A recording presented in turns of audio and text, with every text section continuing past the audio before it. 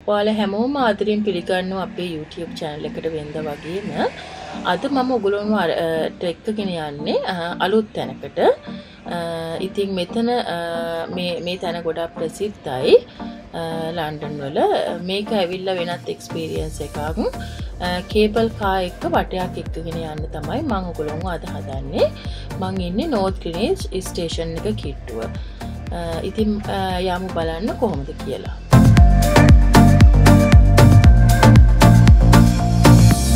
ඉතින් මම මේ ඉන්නේ පහළ ඉඳලා බලනකොට මේ විදිහට තමයි පේන්නේ කේබල් කාර් එක. ඉතින් හරි ලස්සනයි පල්ලෙහා ඉඳලා බලද්දි. මම නම් මෙතනට ඇවිත් තිනවා 5-6 පාරක්. ඉතින් ලොකු එක්ස්පීරියන්ස් මට එක්සයිට් එකක් නෑ. ඉතින් මම ඇවිත් තියෙන නිසා ඔයාලා නොදකපු අයට මේක දකින්න ආස වෙයි කියලා හිතන නිසා තමයි මම මේ vlog එක කරන්න ප්‍රධානම හේතුව. ඉතින් ලස්සන තැනක් ගිහින් බලමු කොහොමද කියලා.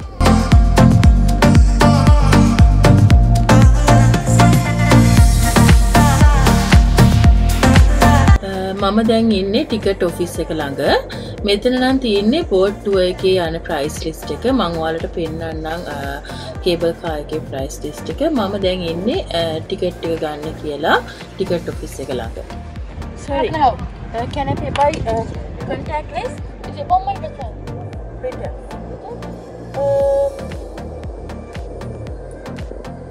Get off on the side or are you going to come back straight away? Come back straight away. Yeah. Well, I got to return straight away. It'll be £9, okay?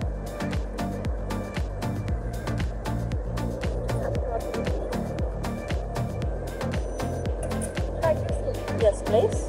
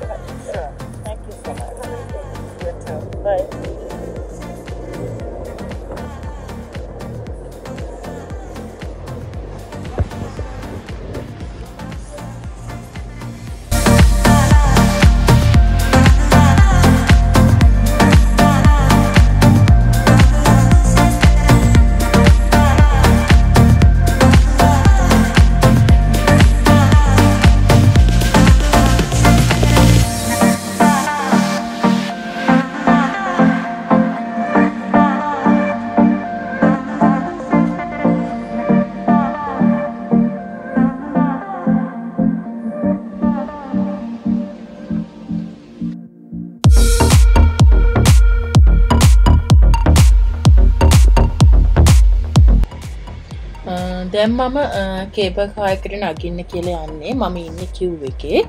ඔයාලට පේනවා ඇති මේ රතු පාට දැත්තක් වගේ එකක් කැරකෙන්නේ. ඒකෙන් තමයි ඒගොල්ලෝ ඒක මේ කේබල් කාර් එක ක්‍රියාත්මක වෙන්නේ මෝටර් එකක් වගේ. මම ලොකුවට කියන්න දන්නේ නැහැ ඒ විස්තරයක්.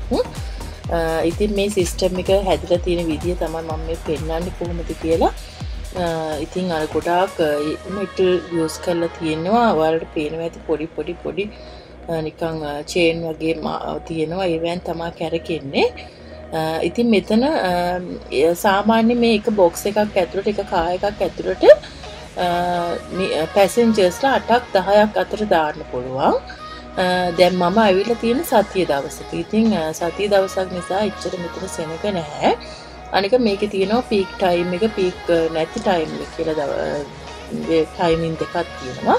මම ඇවිත් ඉන්නේ වැඩි සෙනක නැති විසි නැති වෙලාවක. ඉතින් අනිත් එක මේ දවස්වල කොරෝනා තියෙන නිසා ගොඩාක් මේවා මිනිස්සු ගොඩාක් යනවා අඩුයි. මේ සිටි එකේ ගොඩාක් මිනිස්සු ගැවසෙනවා අඩුයි.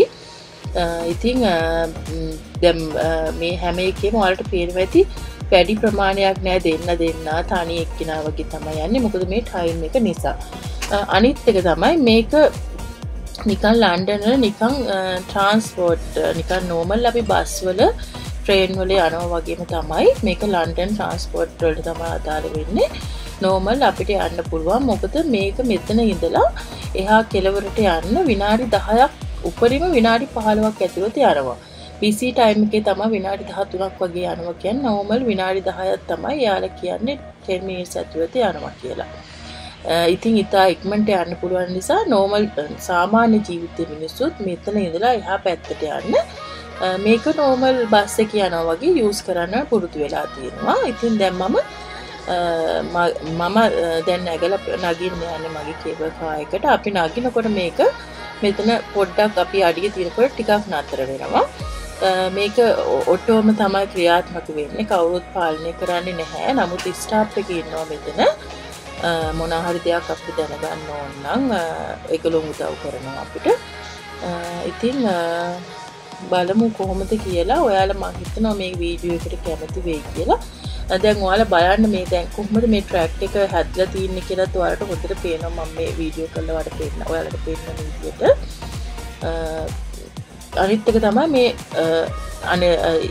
මම ඔයාලට පෙන්නන්නම් බහිනකොට කොහොමද කියලා. ඔය හරියෙම තමයි එක්සිට් එක තියෙන්නේ. දැන් එන්ට්‍රන්ස් එකේදී ඇතුල් වෙනකොට ඒ ලයින් එකක් තියෙනවා. ඒ ලයින් එක පහු වෙනකොට ඔටෝමැටිකලිම ඩෝ එක ක්ලෝස් වෙනවා. ඉතින් මේක ඔටෝ සිස්ටම් එකක් තමයි තියෙන්නේ. කවුරුත් පාලනය කරන්නේ නැහැ. නමුත් හැම වෙලේම ස්ටාෆ් එක මෙතන ඉන්නවා. Emirates එකෙන් දාලා තියෙන ස්ටාෆ් එක. ඉතින් ඒක තමයි කියන්න තියෙන්නේ. ඉතින් ඔයාලා බලන්න මේක කොහොමද කියලා. මම හිතනවා ඔයාලා එන්ජොයි කරයි කියලා.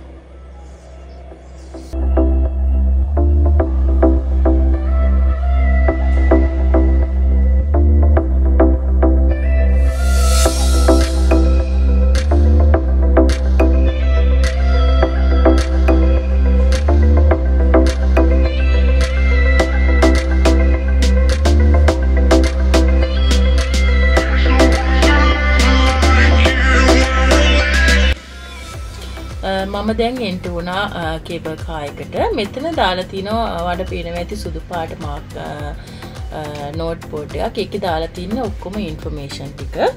මේකේ ස්පීඩ් ලිමිට් එක කොහොමද කියලා ඒ විස්තර ටික තමයි එකෙන් දාලා තියෙන්නේ.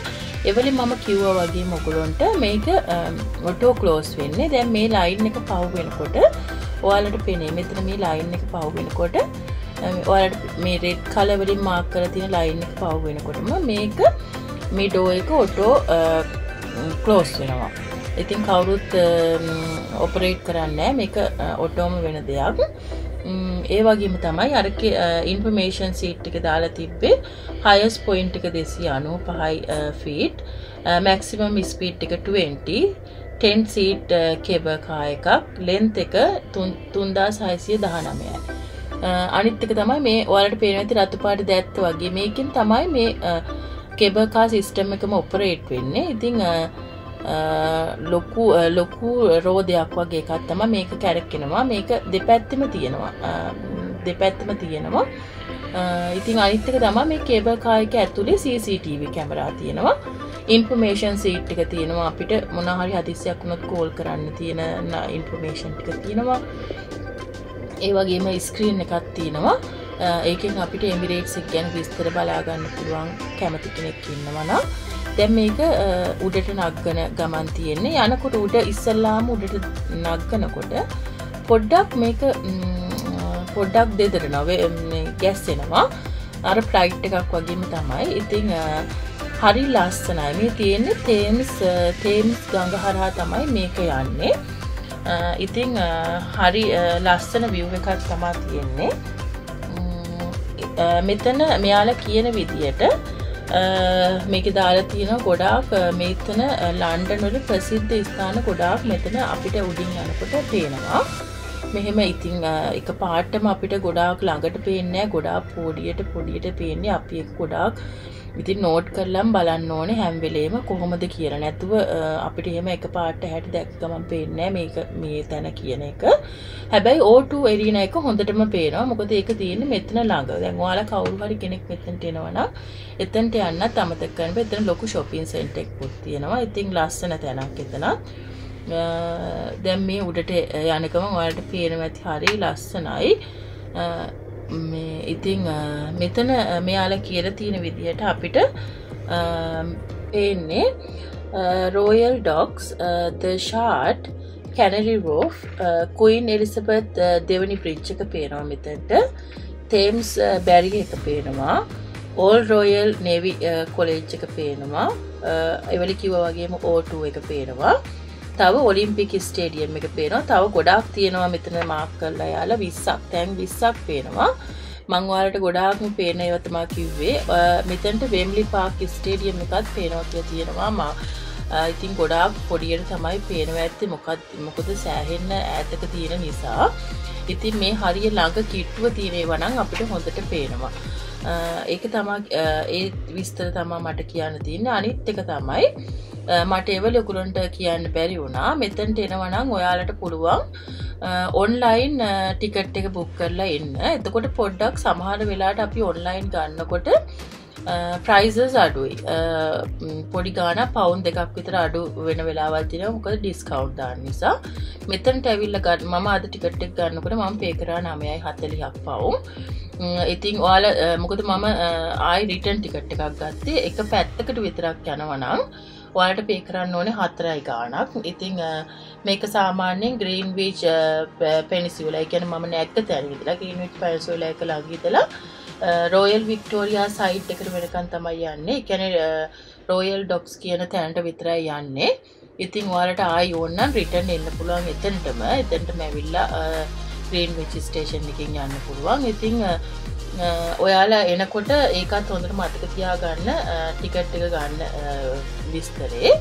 අනිත් එක තමයි මේක ඕපනින් ටයිම් එක තමයි සාමාන්‍යයෙන් Monday to Thursday ගලොම් උදේ 7 ඉඳලා 10 මාර වෙනකන් රෑ ඕපන් කරලා තියෙනවා. Friday වල 7 ඉඳලා 11 වෙනකන් විතරයි මෙයාලා ඕපන් කරලා තියෙන්නේ. Saturday and bank holiday යාලා mark කරලා තියෙන්නේ 8 ඉඳලා 11 වෙනකන්. Sunday 9 ඉඳලා 11 වෙනකන් විතරයි ඕපන් කරලා තියෙන්නේ. අනිත් එක මේගොල්ලෝ ඕපන් කරලා තියෙන්නේ 2012 වර්ෂයේ. මේක ඔලිම්පික් එකට තමයි ඒගොල්ලෝ ඕපන් කරලා තියෙන්නේ. ඉතින් සාමාන්‍යයෙන් මේකෙන් ලොකු ආදායමක් මේගොල්ලෝ ලබනවා. මොකද ටුවරිස්ට්ලා ගොඩාක් මේ කේබල් කාර් වල යනවා. මේ ටුවරිස්ට් මේ රටේ ගොඩාක් මේ සිටි එකේ මිනිස්සු සංචාරණය කරන නිසා. නමුත් දැන් මේ කොවිඩ් කාල නිසා ඒගොල්ලන්ට ඒ ආදායමක් නැහැ. මොකද ටුවරිස්ට්ලා මේ රටට එනවා හරි අඩුයි. ඉතින් ඔයාලට පේනවා ඇති හරි ලස්සන මේ ට්‍රේන් එක ඔයාලට පේනවා ඇති හරි ලස්සනට පේනවා අපිට පල්ලෙහා බලනකොට. ඉතින් ඔයාලට බලන්න තමයි තියෙන්නේ මේ වීඩියෝ එකේ. මම ගොඩාක් ඔයගොල්ලන්ට කියන්න අවශ්‍ය දේවල් මම ඉන්ෆර්මේෂන් ටික මේකේ දුන්නා. ඉතින් ඔයාලා එන්ජොයි කරන්න මේ දැන් මම මේ පෙන්නන්නේ මේ හරි මැද හරියටම කේබල් කාර් එකේ හරි මැද මේ ඉන්නේ. ඉතින් ලොකු මෙටල් වලින් හදපු කුරුණක් වගේ එකක් තමයි තියෙන්නේ. ඉතින් හරි සෑහෙන්න උසක් මම ඒවල ඔයාලට කිව්වා අර වයිට් බෝඩ් එකේ මාක් කරලා තිබ්බ උස ප්‍රමාණය. ඉතින් සෑහෙන්න උසක ඉඳලා තමයි මේ කේබල් කාර් එක උස ප්‍රමාණයේ ඉඳලා තමයි යන්නේ. ඉතින් මේ අනිත් එක මේ වටපිටාවේ තියෙන ගොඩාක් බිල්ඩින් මේගොල්ලෝ මේ අලුතෙන් මේ නගරේ තාම මෙතන හදනවා.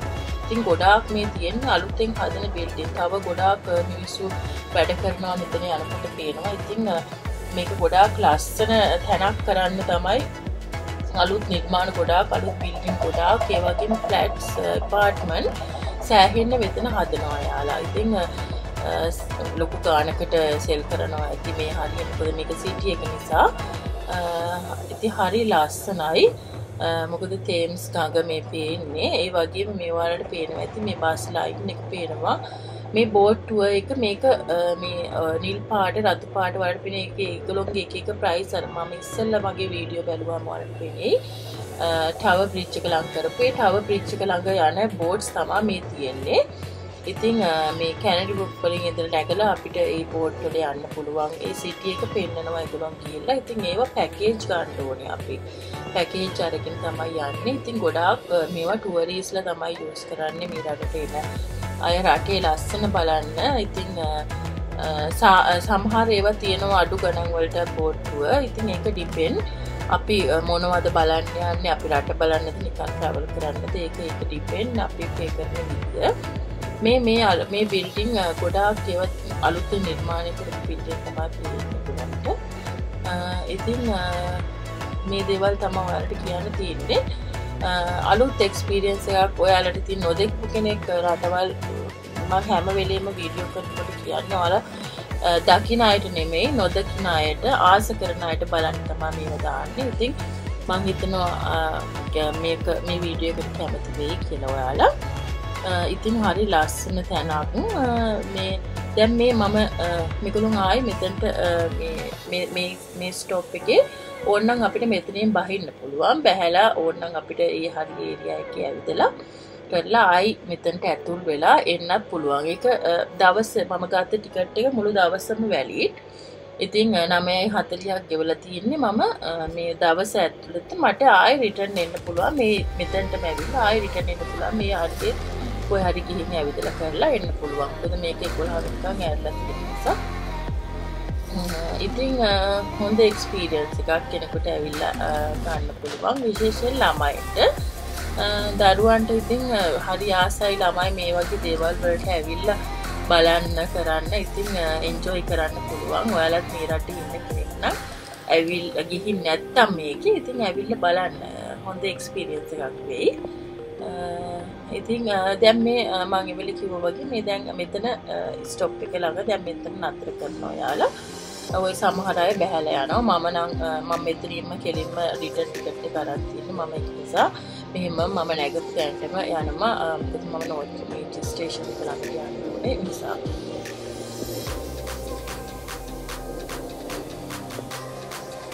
මෙතන අර ඔයාලට මම එවල කිව්වා වගේම අර ඉස්සෙල් ස්ටාර්ට් කරන තැන තිබ්බ රතු පාට දැත්ත වගේ එක මෙතනක් තියෙනවා. ඒකෙන් මේ මෝටරේ වගේ එකෙන් තමයි මේක ක්‍රියාත්මක වෙන්නේ. ඒ සේම් එතන තිබ්බ එකම තමයි මෙතන තියෙන්නේ. ඒ විදිහම එකක්. ඉතින් දැන් මෙතන අර තියෙන්නේ මේ එක්සිට් එක. මේ රෙඩ් ලයින් එක පහු වෙච්ච ගමන්ම එතනින් පස්සේ එන්ටර් වෙන අයට ඔතනින් නගින්න පුළුවන්. මේ ජාමේ මොකද මේ වැස්ස නිසා මේ ග්ලාසස් ක්ලීන් නැහැ. ඒ නිසා වලට එච්චර ලොකු පැහැදිලිව පේන්නේ නැහැ. මිරර් එකේ ඩොට්ස් තියෙනවා. මේ වලට පේනවා ඇති මේ හැම ස්ක්‍රීන් එකක් තියෙනවා. ඔය තියෙන්නේ කැමරා හයි කරලා තියෙනවා. මෙතන මේ ඉන්නේ ස්ටාෆ් එක. හැම වෙලේම මම එවලේ කිව්වා වගේ ස්ටාෆ් එකේ දෙන්නෙක් මෙතන ඉන්නවා. මොන හරි දෙයක් දැනගන්න හරි අපිට වමනාව දෙයක් මොන හරි ඩිසේබල් කෙනෙක් ආවම නගන්න කරන්න යාලා පොඩ්ඩක් ස්ටොප් කරනවා. ඒවට තමයි යාලා ඉන්නේ. මේකේ CCTV කැමරා ඔපරේට් හැම වෙලේම CCTV කැමරා වැඩ කරනවා. අර ඒවලේ තිබ්බ ඉන්ෆර්මේෂන් ටික තමයි මෙතන තියෙනවා. අපිට පේන්නේ මේක ඕපන් කරලා තියෙන වායුවේ ස්පීඩ් ලෙවල් එක කොච්චර දුරද ලෙන්ත් ඒවා තමයි මාක් කරලා තියෙන්නේ. ඉතින් මේ ඉන්ෆර්මේෂන් තමයි මේකේ දාලා තියෙන්නේ. මේක අනිත් එක මේ අපේ දැන් ලන්ඩන් අන්ඩර්ග්‍රවුන්ඩ් මැප් එකේ මේක මාක් කරලා තියෙනවා. මේ DLR වගේ ඒගොල්ලෝ මේ කේබල් කාර් එකත් මාක් කරලා තියෙනවා ස්ටේෂන් එක. ඉතින් නොදන්න කෙනෙක්ට එන්න හරි ලේසි හොයාගන්න. මැප් එක බැලුවාමත් මේ මැප් එකෙත් මාක් කරලා තියෙනවා. ඉතින් හරි ලේසි මේ රටවල් වල අපි ආවහම අපි බය වෙනවා සාමාන්‍යයෙන් හොයාගන්න බෑ කියලා. නමුත් හැම දෙයක්ම ඉන් ඩීටේල්ස් අපිට ඔන්ලයින් ලොග් වෙලා හරි මැප් එක බලලා හරි ඉතින් අපිට දැනගන්න පුළුවන්. අනිත් එක ස්ටාෆ් එක හරියට උදව් කරනවා. අපි නොදන්න දෙයක් මොන හරි දෙයක් ඇහුවාම යාලා කියලා දෙනවා. ගොඩාක් අර චීට් කරනවා අඩුයි මේ රටවල් වල. ගොඩාක් වෙලාට හොඳ හරි ඉන්ෆර්මේෂන් තමයි දෙන්නේ. අපි ඒක හොනස්ලි ඇහුවොත් එයාලා හැම වෙලේම අපිට උදව් කරනවා. ඉතින් ඒක නිසා ඒක හරි වැදගත් මේ වගේ රටවල් වල ආවම අපිට ඒක හොඳට තේරෙනවා. දැන් මේ ආයි මං අනිත් පැත්තට රිටර්න් යනවා. ඉතින් මෙතන ලස්සන view එකක් තියෙන්නේ. මම සමහර තැන්වල මෙතන zoom කරලා පෙන්නන ඕගොල්ලන්ට ඒක නිසා පොඩ්ඩක් අපහැදිලි වෙයි. මම දැන් මෙතන මේ ඉස්සරහට මම යන ටිකට කතා කරන්න නැහැ. මොකද මම ඔයාලට දෙන්න පුළුවන් ඔක්කොම ඉන්ෆර්මේෂන් ටික දුන්නා. ඉතින් මම ඉස්සරහදී අවශ්‍ය දෙයක් තියෙනවා නම් තව මොනවා හරි මම දැක්කොත් විශේෂ දෙයක් මම ඔයගොල්ලන්ට කියන්නම්. ඉතින් ඔයාලා මේක බලන්න. ගොඩාක් බලන්න තමයි තියෙන්නේ. හරි ලස්සන view එකක් තියෙන්නේ. ඉතින් ඔයගොල්ලෝ එන්ජොයි කරන්න මේක බලලා මම ඉස්සරහදී මොනවා හරි දෙයක් විශේෂ දෙයක් තියෙනවා නම් මම ඔයගොල්ලන්ට ආයි කියන්නම් මොනවද කියලා.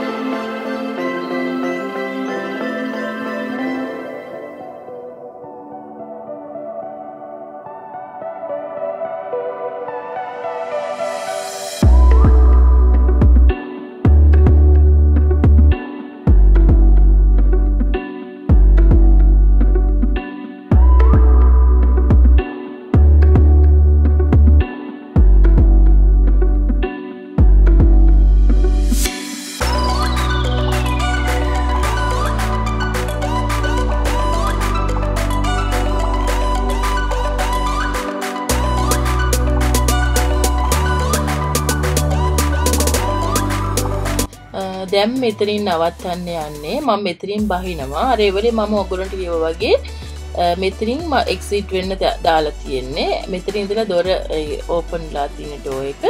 ඉතින් මම දැන් මෙතනින් එළියට යනවා.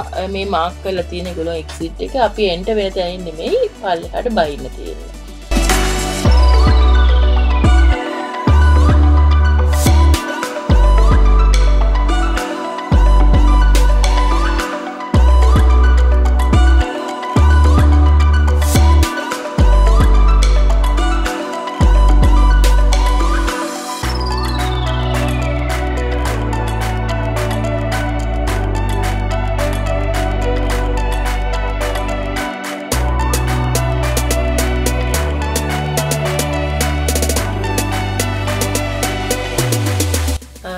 දැන් මම මෙතනින් එළියට යන ගමන් ඉන්නේ. මම ඔයාලට පෙන්නන්න ඕන නිසා මේ Emirates සමාගම විසින් කරන මේ aviation experience කියන තැනට එක්කගෙන යන්න කියලා හදන්න ඔයගොල්ලෝව. මම ටිකට් එක ගන්නකොට ඒක include සාමාන්‍යයෙන් ඔයගොල්ලෝ pay කරනකොට ඒක බලලා ගන්න. නැත්තම් එහෙම යන්න බෑ. ඒකට enter වෙන්න බෑ ඔයගොල්ලන්ට ටිකට් එක නැතුව. මම දැන් ඇතුළට එක්කගෙන යන්නම්. මේකේ ගොඩක් දේවල් මම කියන්න දන්නේ නැහැ. අපි ගිහින් බලමු. මම මේ සෙකන්ඩ් ටයිම් එකට යන්නේ. ඉතින් ගිහිල්ලා බලමු මොනවාද ඇතුලේ තියෙන්නේ කියලා ඔයගොල්ලෝ කැමතියට බලලා එන්ජොයි කරන්න පුළුවන්. Hello. That's fine. Thank you. You want to come in?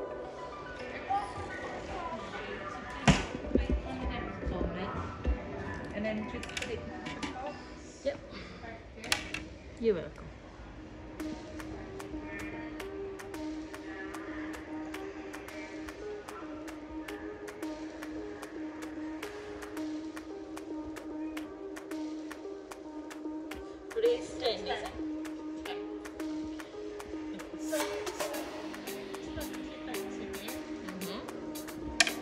So you just follow the arrows around. Alright. Okay. Alright. So it's quite self-explanatory as you walk around. Yeah. Okay. Thank you so much. You're welcome.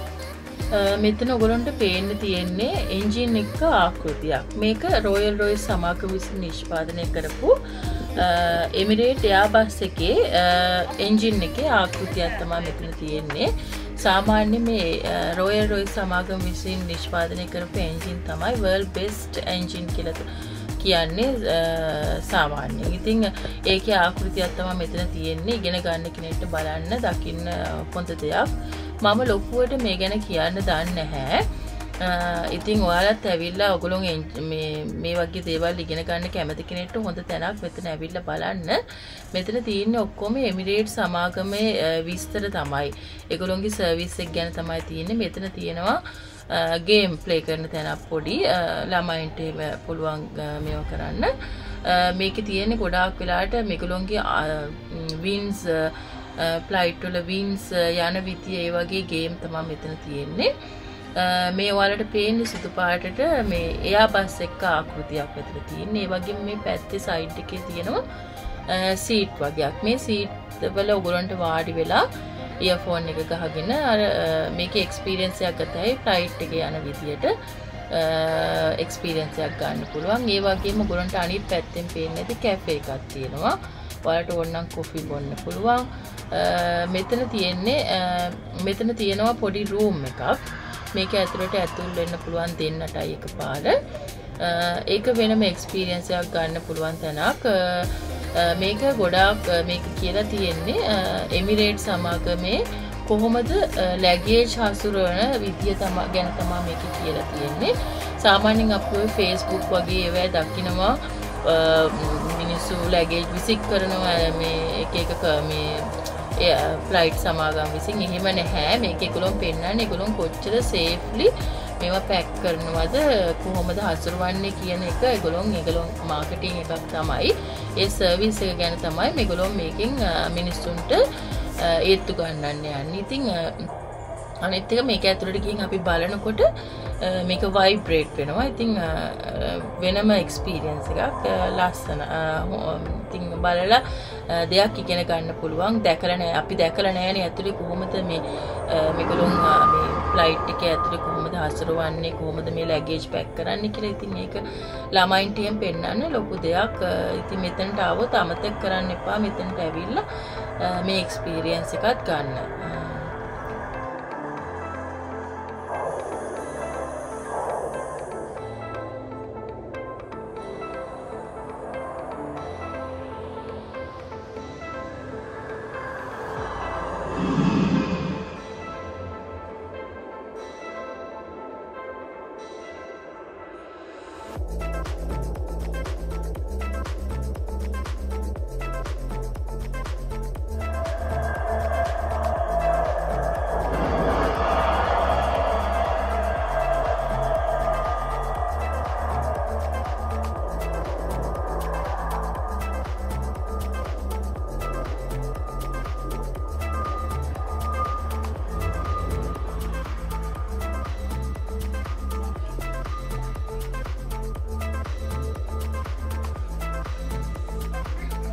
Which way is out?